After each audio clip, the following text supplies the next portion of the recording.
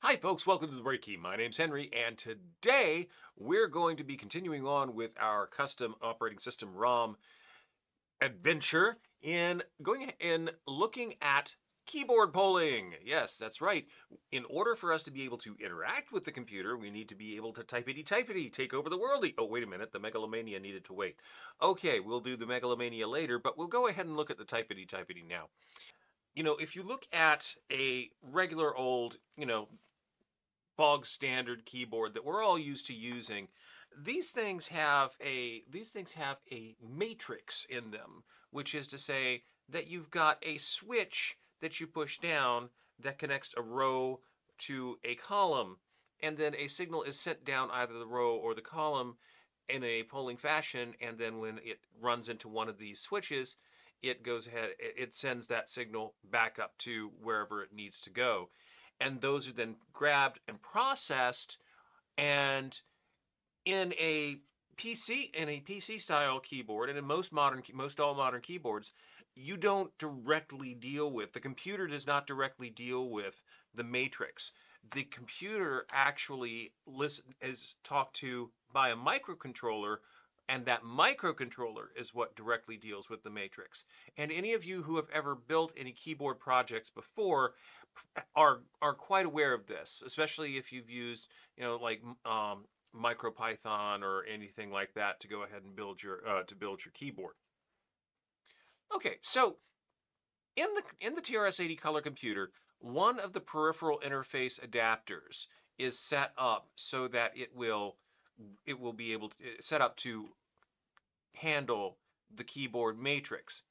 And this is a Color Computer 1 schematic. In the Color Computer 2, it's pretty much the same. And in the Color Computer 3, you have a few extra keys in there that are used in these areas that don't have them for the 1 and 2. The way it's set up is the polling signal is sent from the B side, and the polling signal is received by the A side. Or do I have that backwards? Just a moment.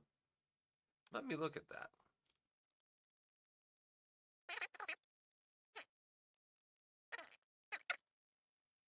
Let's see. Okay, yeah, that's the B side.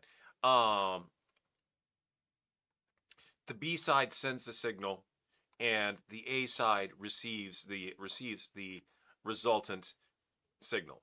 So the idea being that what you do is you throw your signal out on this side, and then once you get that signal on, say, keyboard column 8, let me go back to the schematic here. Keyboard column 8, which is from PA7, which is right over here. Say you're holding down the O key. If you throw this out on keyboard column 8, you throw this out on the O key, and now you're going to get your resultant signal on bit 1 of the A side. Now here's where things get interesting. Because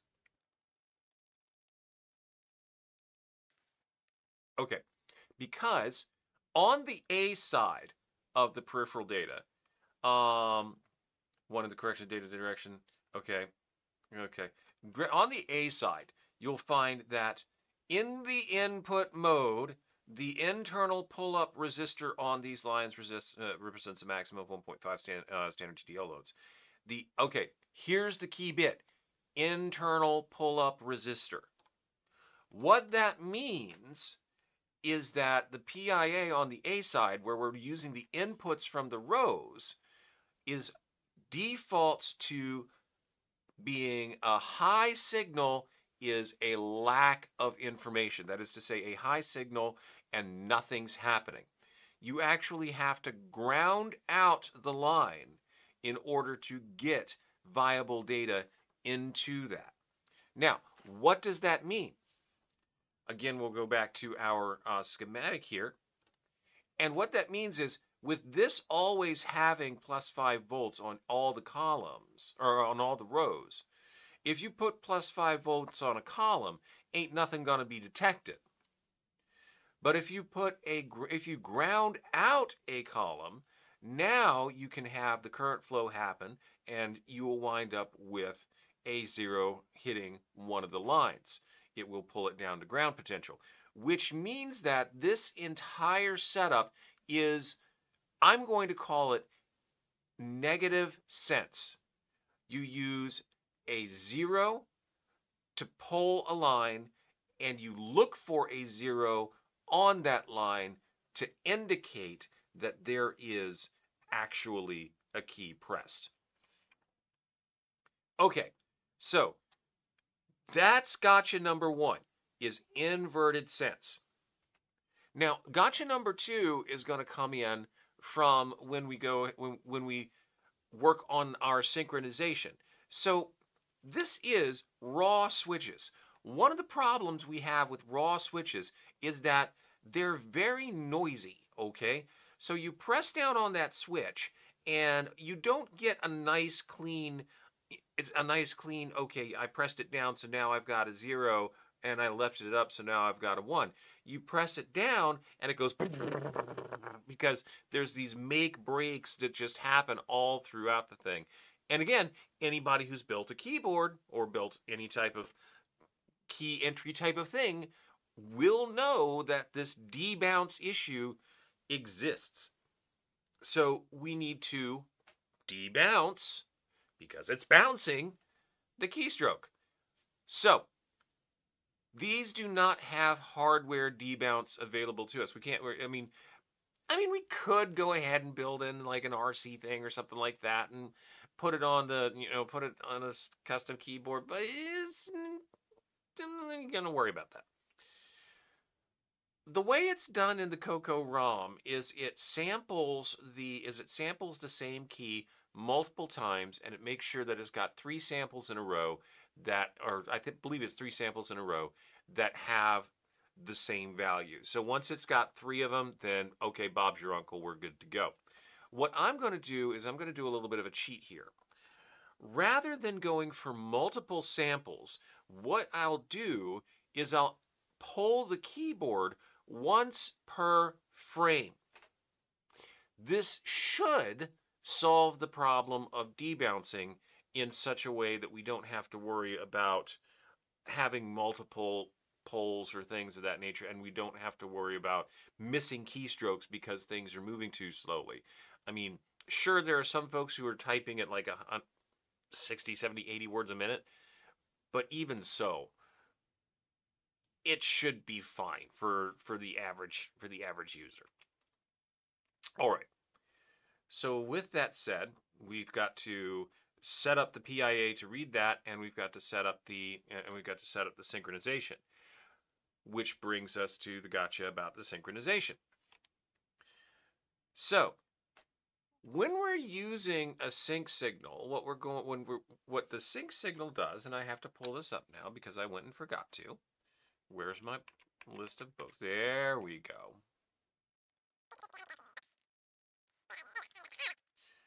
So the trick is that when we want to synchronize something to the video frequency or to the frame rate, we can do one of two things. We can set up an interrupt routine, or we can set up a synchronization routine. And Coco Town has shown some wonderful videos on both of those. I'll put links in the description to those videos. But basically, I don't want to have to deal with setting up and dealing with an interrupt service routine. So instead, what I'll do is I'll work with a synchronization routine. And that is, if we look at the sync keyword and the sync instruction itself, it waits for an interrupt. Simply halt CPU execution until a peripheral device requests an interrupt. Any interrupt clears the halt. Interrupt disabled, blah, blah, blah, the processor will respond to it, stacking the register transfer to vector address. Okay, so here's the key trick. If the interrupt is enabled and lasts 3 cycles or more, the processor will respond to it. So this implies that we don't have to worry about enabling the interrupt. At least not on the CPU level. We can go ahead and mask that interrupt. And at the same time, sync is normally used with interrupts disabled as a halt instruction, which is cleared by any interrupt input. So this makes it so that we don't even have to worry about like turning on interrupts, servicing interrupts, or things of that nature. We can just shut all that down. But what we do have to do is we have to have the interrupt generator up, working, and doing things. And that's where we're going to come in. Let's see. Yep, we'll use this one to what the VDG is sending us. Okay, and that's actually, to a certain extent, that's not only coming from the VDG, that's also coming from the SAM. If I recall correctly, I believe the SAM is handling that. Where are you? Okay. Yeah, all right. So, horizontal sync sheet 2. Okay, I'm incorrect. That's not coming from the SAM. That's coming from the VDG, and it's only coming from the VDG. And that is your field sync right here, your field sync. This signal is the signal that the VDG sends every time it completes a frame. Or, yeah, every time it completes a frame. And that goes to sheet 3. And if I look for sheet 3, I think that's sheet 3. That's sheet 3. Let's see where that comes in. All right. We have field sync that comes in to CB1. So this interrupt is handled on the B side. What does that mean as far as what we need to do? Well, let's look at what the PIA data sheet says. Okay, it's a little bit more terse in the Cocoa manual, but if we look at here we go. Okay, we're looking at CA1, CB2, CB1. This is our control. Okay, so disables IRQ A if this is 0. It disables IRQ MPU input by that item. So that is to say that for the control register B, we're going to want to set that to 1 in order to enable the interrupt at the level of the PIA. Now we are going to want to disable or mask the interrupts at the level of the CPU. So for the B1 here, bit 1, this one handles the what the transition is using. On a 0, it's set by a high to low transition. On a 1, it's set by a low to high transition. So let's go ahead and look at the Cocoa manual real quick. And I'll go to the memory map. So this is the control of the field sync clock, and this is the control of the horizontal sync clock. We want to 0 that out, we want to 0 that out, we want to 0 this out, or we want to 1 this out, and we want to 0 this out. Okay, great. So that'll set it every time we wound up with a field sync. There's another gotcha to all of this, which is, all right, now we've got the field sync interrupt flag. Sure, we're fine. Once we set this to 1, every time this thing goes off, in this case sets on a following edge, it will set this flag. However, in order to clear the interrupt flag, you can't just write to the control register. He says looking for what to do with that. Okay. Right here, this is the IRQ1 flag, which is what this is using right here. Goes high on active transition of CB1, automatically cleared by MPU read of output register B. So in order to clear that register, we have to read the output register. Now, that's not a big deal in the slightest. It's really not a big deal in the slightest. It's a whole bunch of trickery that we're not necessarily thinking about, because look, we're used to thinking positive sense. We just send 5 volts through, and that's not going to work. And we're used to doing a synchronization where maybe, there's the flag, I clear it by doing this. No, you got to speak the language of the PIA in order to make it work. So with that, let's go ahead and get this started. So we've got our FF loaded, we got that loaded. I'm going to, just to look at this, I'm going to open it up with this. Open up the, I'm going to go ahead and look and see what the Coco's doing with this as far as some of the other registers. Most importantly, I want to see what the stack register is doing, what the stack pointer is doing.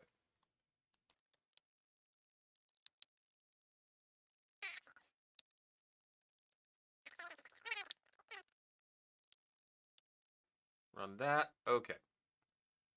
So we are at A00E, which is, let's see, that's where we wanted this to start. And the stack register is at 0. Now, that's going to cause some problems later, I'm sure. So if I have 5 and go ahead and run this, stack register is remaining at a 0. And I don't want it to be there because when you push something onto the stack, what it does is it actually decrements the stack, the stack pointer value. So I am going to change that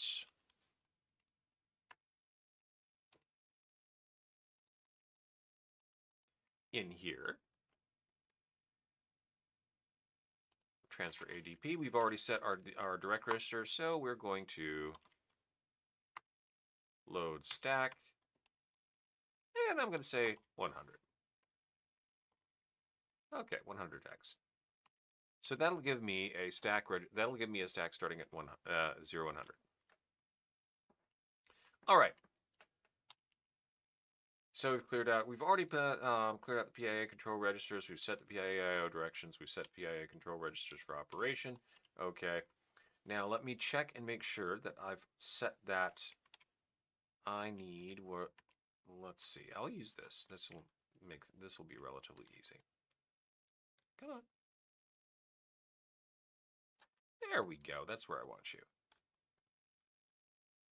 Okay, and I want to look at this one. So I want to see what we had with FFO3, FFO2, FFO1. Okay.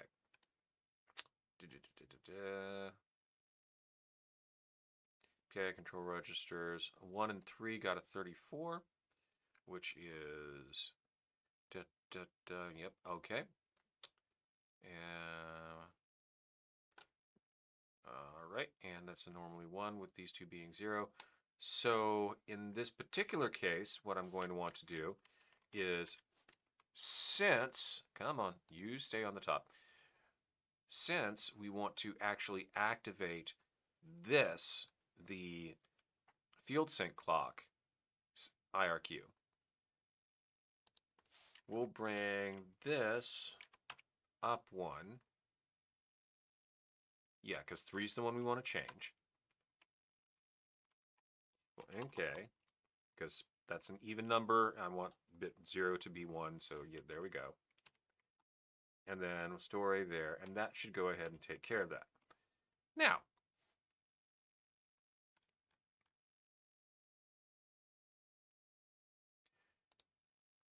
the next thing I'm going to need to do is clear out all of these interrupt bits, because here's the thing about the sync signal.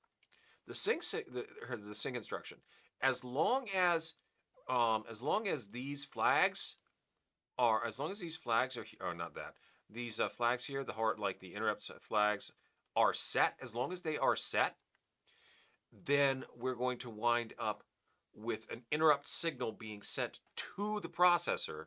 We have to reset those before those will stop trying to tell the processor to stop what it's doing and do something else.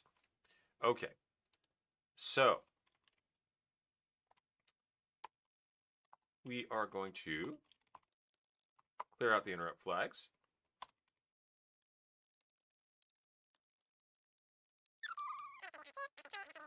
Yep, okay, beautiful. So that should clear everything out. So now we have a nice clean slate.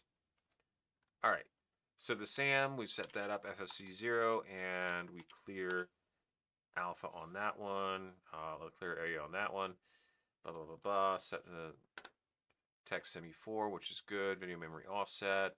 Okay, and so we're going to be doing something different here, so I'm going to get rid of the hello world characters there, And we're going to get rid of the message. Let's see, we're going to get rid of that loop right there. Okay. Okay, so we're at CLS.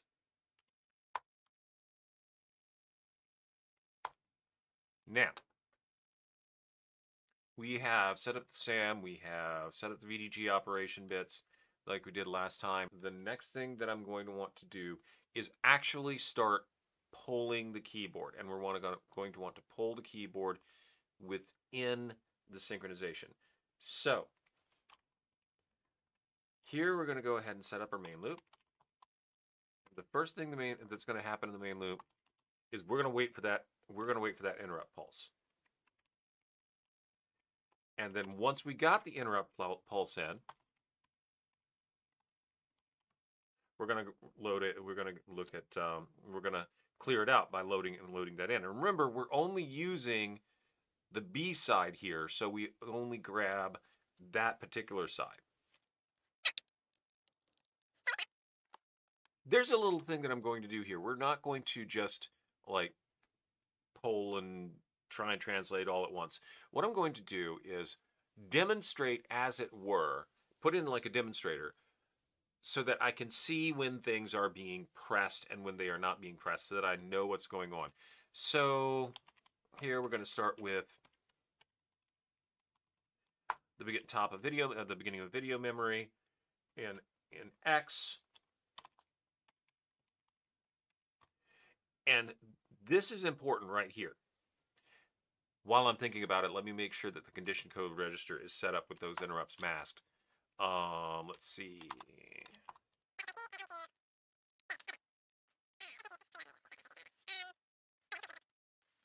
6809 registers. There we are. That's what I want to look at. Okay. So I want to mask off the FERC, which is in bit 6, and the IRQ, which is in bit 4. So that's going to be a, let's see, 89AB. So that's going to be B. No, 89A. That's going to be an AF. All right. 89A. Yep, AF. So let's get back over here. Where the heck is it? There it is. Okay. And CC AF. Okay. And that should take care of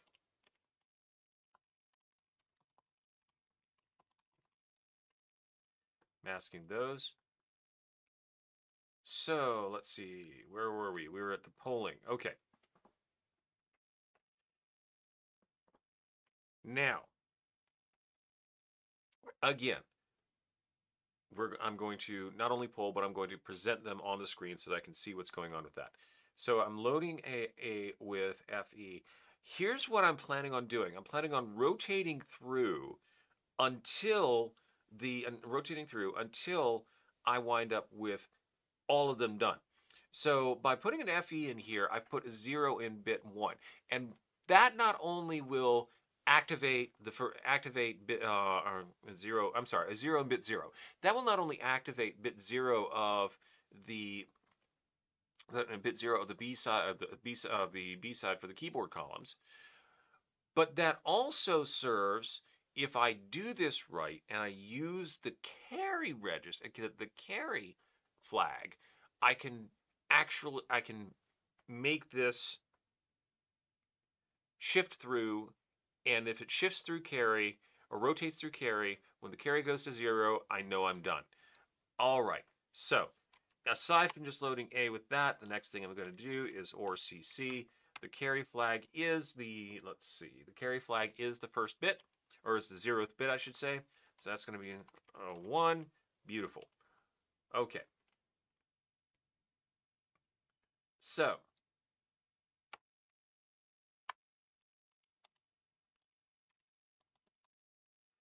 now for the poll loop, and this now for the polling loop itself. So the first thing I want to do is I want to send that out to let's see, store A 02. So that's going to go ahead and send the signal, and then The A side will have the result of the poll for that column. So this should have the mask of the rows that we've pressed. Again, inverted sense. So we're going to load B with that value. So this gives me pretty much the full thing. I've got 1, 2, 3, 4, 5, 6, 7 that I need to look at, and that's the joystick comparison input. So, and just kind of walk through those. And each one of these steps, rather than put in a loop, I'm just going to go ahead and unroll the loop. All right, so I'm going to make sure that what I'm using, where I'm using the carry flag, I'm going to make sure that I've got that saved, because I'm going to be shifting this value in B around a bit later. So push S, CC, all right, great. And now I'm going to zero out the value that X is pointing to. Now this has been in the video memory, and there's a reason that I'm doing this. I'm doing this to make sure to reset it to the value that it originally had, or reset it each time it goes through the loop, I should say. So now the next trick is I'm going to shift the B register off to the right so that I can look at that 0th bit and see what it says. Thus the reason that I had to push that up there. So LSR logical shift right B, and that's going to work for that. All right. And so the next thing is, if the carry bit is set,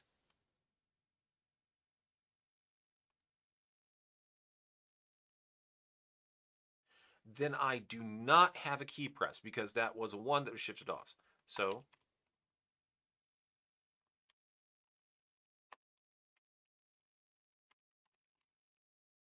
okay.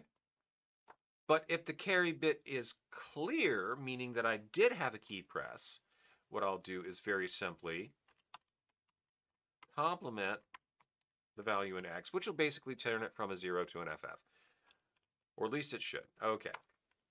And then the next thing after that is going to be, we go, come on. We increment X so that we can go to the next one. Rinse and repeat. So we don't have to push S again. We don't have to clear. We do. Okay, so we start at that. All right, so that completes that one.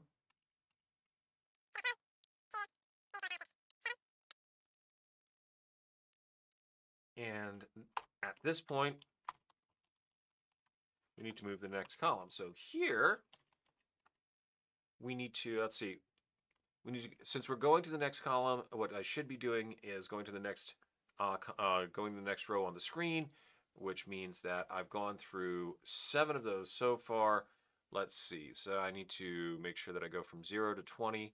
So that is 0, 1, 2, 3, 4, 5, 6. So that should be, yep, that's going to be A. Okay. X1A, comma, X. Oh, there we go. And then, now that I've done that, and we need to shift over like what we're doing with, or what we're doing with the columns, let's go ahead and get our condition code register back, so that we've got that bit that we had from up here, where we were setting up the where to go.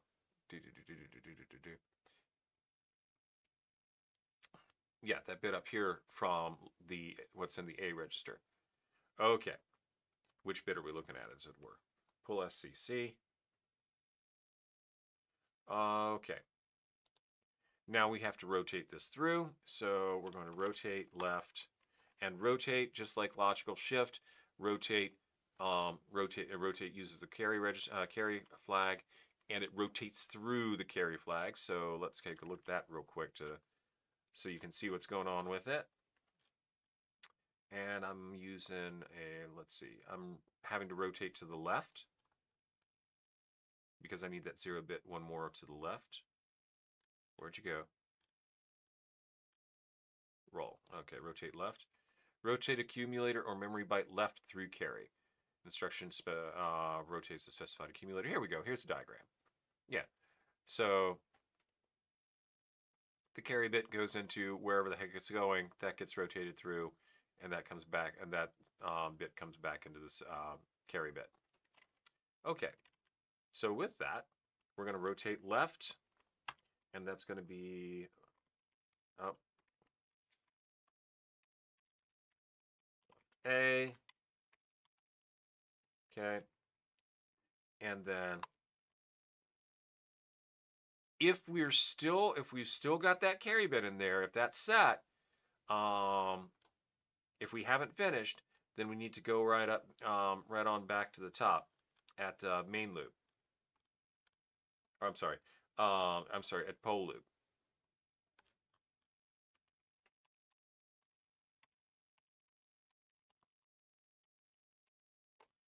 And then if the carry is clear, well, we want to continue to pole, so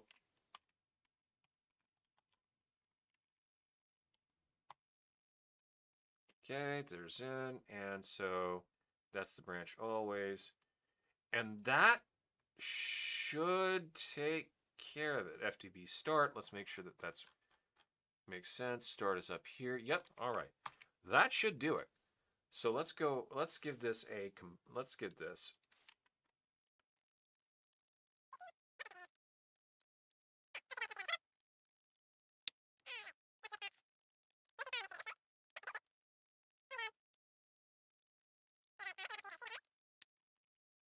We'll name that up. All right.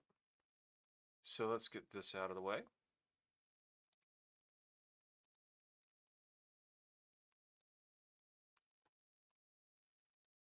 See how it works.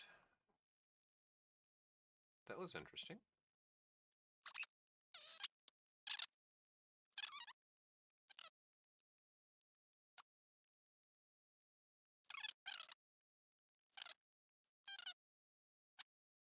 Okay, so that's fine. So let's go ahead and let's see, I need to, and then, okay, so that's odd.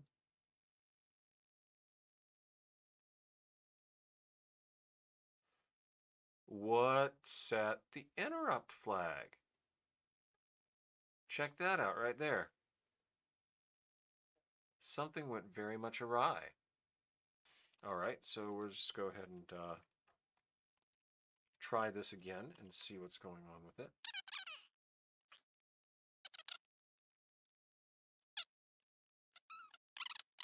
Our FERC and IRQ are set.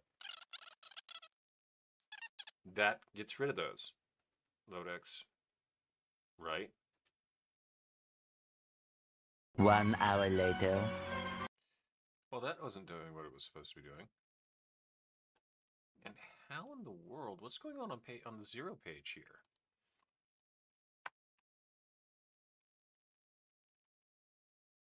Oh, got it. It's stacking things because it's processing the interrupt. I don't know why it's processing the interrupt, and I don't know how in the world that happened.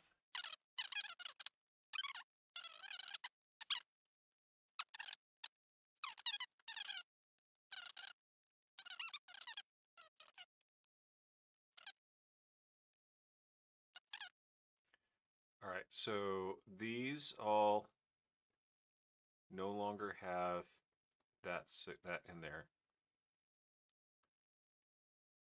Okay, F and I are now gone.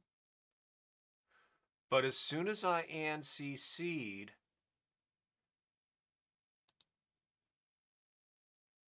that set that right there.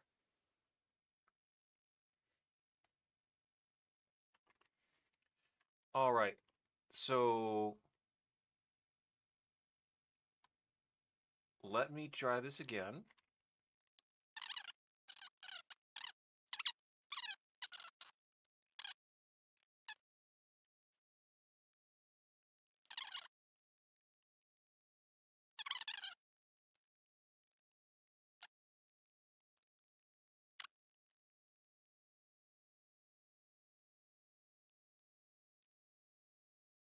You know what I did? I screwed it up. That's exactly what I did. I forgot that masking the interrupt and FIRQ means setting those bits, not clearing those bits. Let me fix this and see if that fixes some things. We'll do a force quit on that. Control Q. All right.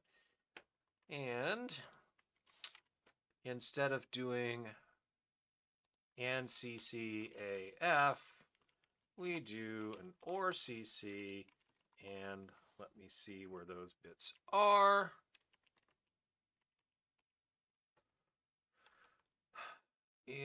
That's going to be a 4 and a 5. Okay. That's going to be OR CC 50. All right. So there's that now. That should take care of that problem. That was silly of me.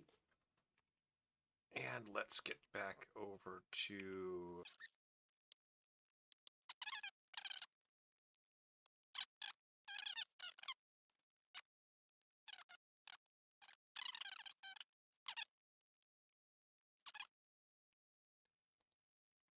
Ooh! Ooh! Ooh! It's working! It's working. Yes. This is a good thing. This makes me happy. Okay.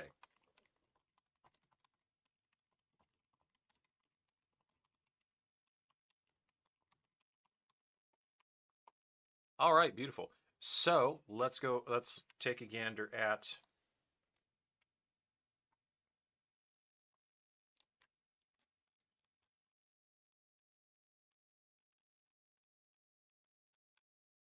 the, where is it? There it is. Let's look at the matrix and see what we get. So at, oh, shit, hang on. If I recall correctly. Yep, that's exactly what we want to see. And H, that's doing that correctly. X0, 8, enter. Yep, okay.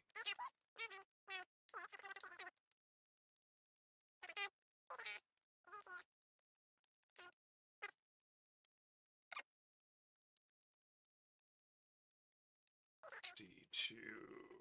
Yeah, okay, it's working. We got keyboard input. Yeah! That makes me happy. So our next step is going to be to parse that keyboard input and turn it into, well, maybe ASCII, but maybe not at first.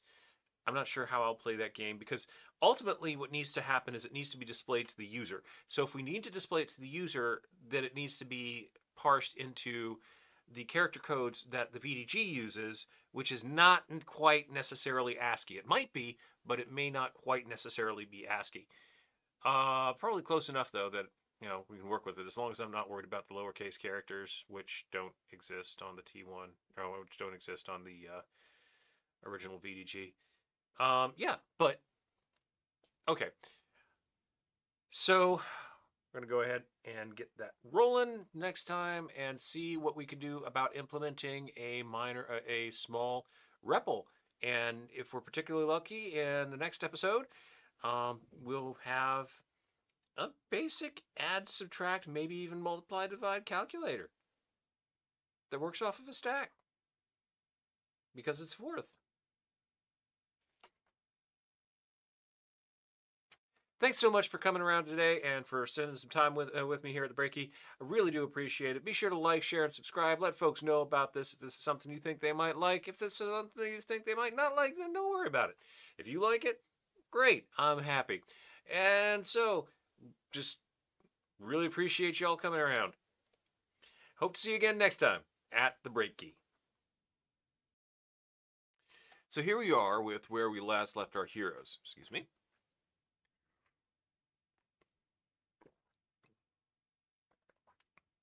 Now that's interesting.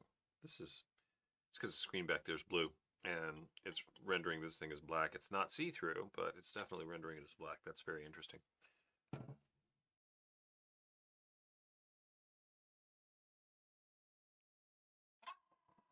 No.